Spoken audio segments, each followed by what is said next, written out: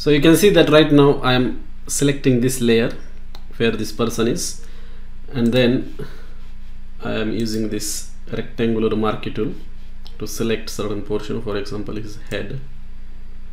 And if I right click, you will notice that this layer of haircut, free transform, fill stroke, all these options are disabled.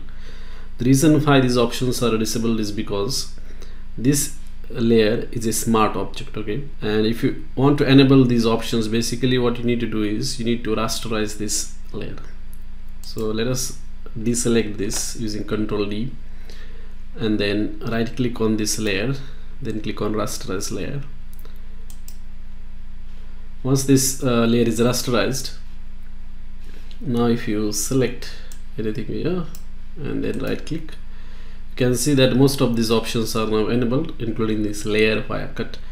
So basically remember that only those layers that are rasterized, these options will be enabled, layer of haircut, because when you are cutting out the portion of the photo, you are destroying the pixels in that photo, and destroying the pixels in a smart object is not allowed. And that is why we have to rasterize the image first, and then you can use these options.